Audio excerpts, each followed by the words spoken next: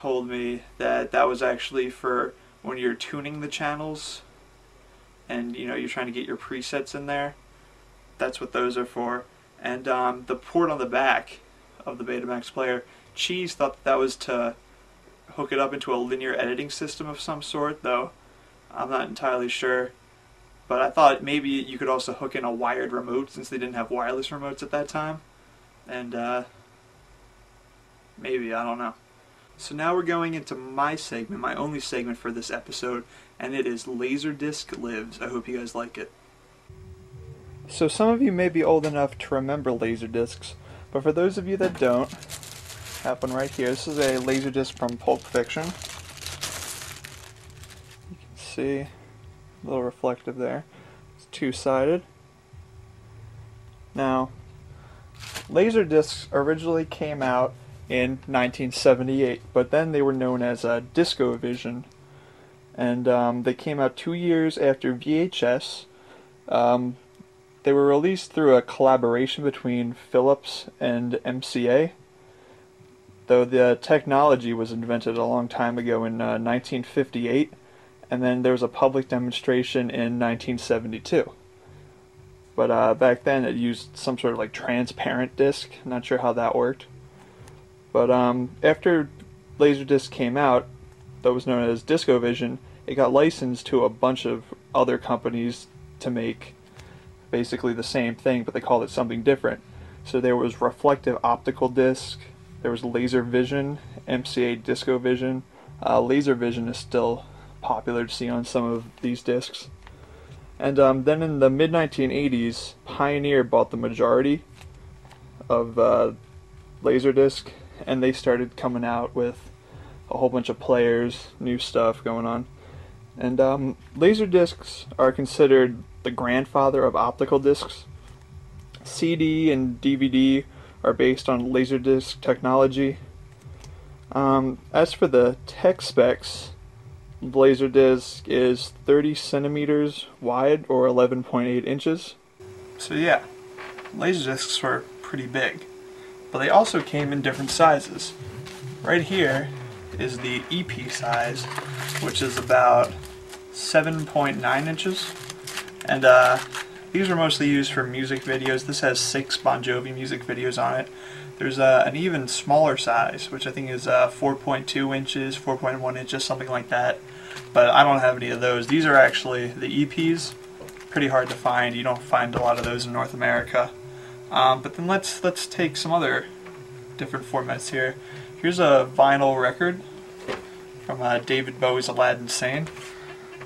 Just take that up here next to the Laserdisc. You can see the Laserdisc is actually a little bit bigger than the vinyl record. So if you don't have a Laserdisc but you have a vinyl record, just imagine a vinyl record a little bit larger. But what else do we have? How about you have your Select-O-Vision disc and Laserdisc. I don't know. It's a little bit bigger, but the caddy on this is kind of big. And then if you want to think about just, one movie on a bunch of different formats, we might have Scarface on Laserdisc. You just have a Betamax tape. Then you have VHS, which is even bigger.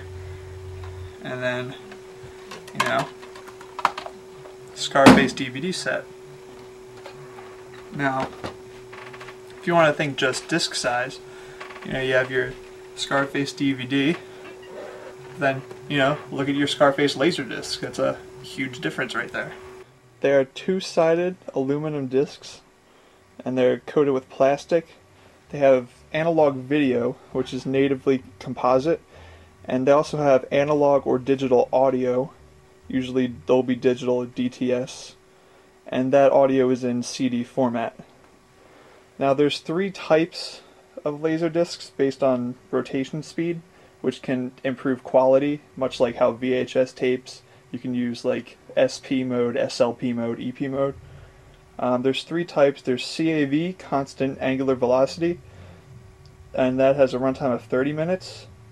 And then there's CLV, constant linear velocity, which is 60 minutes, and this offered a whole bunch more features like slow motion, pause, And there's also CAA, which is constant angular acceleration, which is basically an update to CLV, which reduced crosstalk between the chroma and luma, so it was a better picture. And usually some discs have CLV written on them, but they're actually CAA discs. CAA wasn't really a consumer known thing. Everybody just assumed, you had your standard play and your extended play. As for the audio quality, a lot of the early players had poor analog components, so the audio quality would be really bad. But then the audio also varied from disc to disc, so you might have a really good mastering of the analog audio on one disc, but another disc would be awful. And then they moved up to digital sound to try to prevent this. As for the players themselves, originally they used a helium neon laser tube, which is a gas tube, and they used that up to about 1984. After 1984, they used solid-state laser diodes, though if you get some of the video files, they might tell you that the tube lasers are a lot better because they have better tracking, and they can also read the discs better, especially older discs have a lot better playback using the neon laser tubes. Now, there's two basic types of players. The original ones were top-loading, so you'd open the top of the player and you'd put in your disc. But later they made front-loading players, which operate, like your DVD player would, where a tray pops out of the front. I'm going to be showing that later. Some players would only play one side of the disc at a time. These are the early players. So you'd have to get up out of your chair on the couch or whatever, take the disc out, turn it over, and play the other side. And then if you think about it, you might have a movie with 2, 3, 4 discs, so you kept having to do this over and over and over again. But then they started making double-sided players, so you didn't have to go up, and the player itself would switch between sides of the disc using 2 lasers, and that would give you like a little 15-second pause in between sides, but it was still better than getting up every half hour or an hour to change it. On top of this, there's also players that have like 2 disc support, so you can put in 2 discs into one player, so you don't even have to get up to change discs. And there was also something called a laser stack, which existed for a while, where you'd actually have to remove the top of your Laserdisc player, and you would mount a device on the player that could hold up to 10 discs, and then it could change the discs back and forth automatically. And a little note on PAL discs.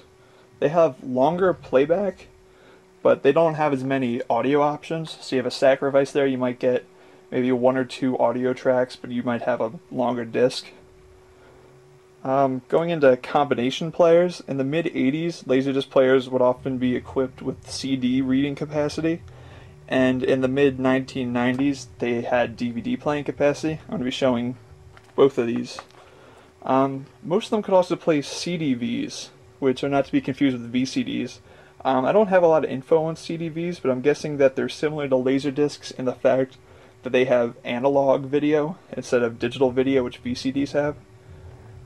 There was also some other interesting combination player stuff going on with Muse, also known as High Vision, which was the Japanese's first attempt at high definition television in the 1980s, and it was actually pretty good. It got I think it was 1035i resolution, and if you compare that to 1080, which we have now, that was a long time ago they had this, and it was pretty good quality.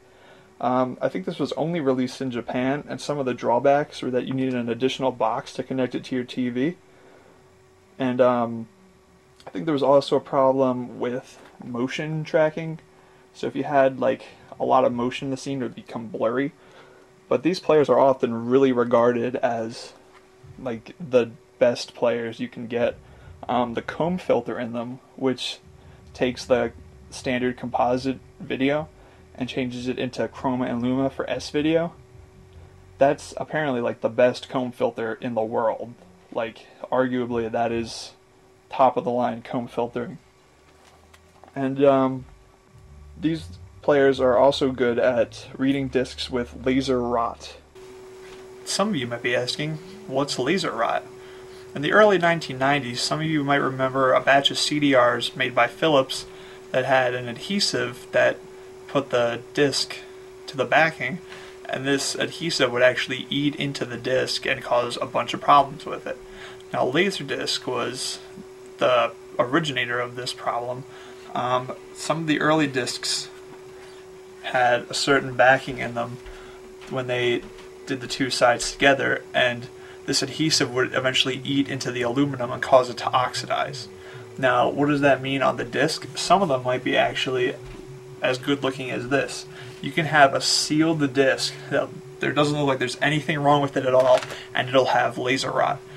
Some more extreme cases, the disc actually has like brown specks on it that might look like dirt, but it's actually underneath the plastic layer, so it's in the aluminum, and basically if you have that, your disc has some problems. But right here is a picture of some actual video that has laser rot. You can see all the little pixely lines. Those are problems for reading the disc because of the laser rot. Here's a full motion video of the laser rot, and you can see that it degrades the video quality pretty well. Now, it is possible to digitally try to remove some of this laser rot if your disc isn't so bad that it won't play. It doesn't look perfect, but at least it's better than having no disc at all. The advantages for Laserdiscs was that they were cheap to make. VHS tape had like 14 different components, and a Laserdisc, you could just pump them out. They're also said to last a lifetime if you keep them in good condition. A VHS tape will wear out after a certain number of plays, but a Laserdisc can basically be played forever. The resolution is also a lot better. It's 425 lines versus a VHS tape which has 240, so that's almost double the resolution of a VHS tape, and they came out about the same time. There was also a lot of special editions with Laserdiscs, so you could have bonus features, trailers, different audio tracks, commentary tracks, a lot of stuff that you wouldn't normally see in tape. There was a jump to frame option, which it is not even in some DVD players, where you just input a frame number and you're there. You don't have to do any fast forwarding or anything. There are some disadvantages to Laserdiscs. They are very large when compared to other formats. You can't record to them. They have limited playback. They're heavy and cumbersome. The players themselves are pretty heavy too. Now you might ask, why would you use a Laserdisc today? Some museums actually use them for looking up pages of newspaper back when they began. Laserdiscs were pretty popular as compared to VHS tapes. You might have like a store demo unit Laserdisc that displays store information over and over and over again. They're also used a lot for video games, such as Dragon's Lair. So you have like animation going on in your video game, which was pretty big at the time when these came out. I mean, like, think about games in the 1980s. They weren't that advanced, and you have this, which has basically full video for a game, which is pretty good. And a lot of you might probably recognize Laserdisc from school, like elementary school, middle school, high school.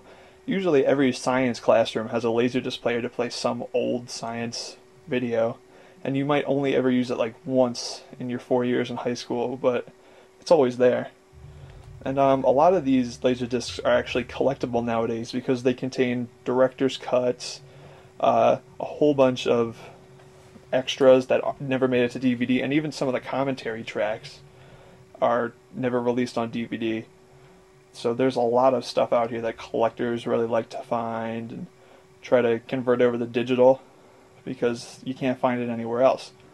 And oftentimes you might have a version of a movie available on Laserdisc that you can't get on DVD, like a director's cut or something, and otherwise it's just pretty impossible to find. So now I thought it would be a good idea to go over my Laserdisc collection, which is pretty big, but it's pretty interesting as well. So right here we have Bon Jovi's Breakout, which is a music video Laserdisc. As you can see by the size, it's a lot smaller than most Laserdiscs. This is like an EP size here. And if you look on the back, you have your laser vision mark right here. I said earlier that they were all manufactured with different names, the Laserdisc technology. But if they had that mark on them, they could be used on any player that also has that mark. So even though the names might be different, you still maintain knowing what's compatible or not. And here's Pulp Fiction. Just gonna try to do a run through of each. Have Blade Runner. Blade Runner is an interesting one because you could not find the original theatrical cut for a long, long time until they finally released it in that Blade Runner box set. So people who wanted Blade Runner, the original cut,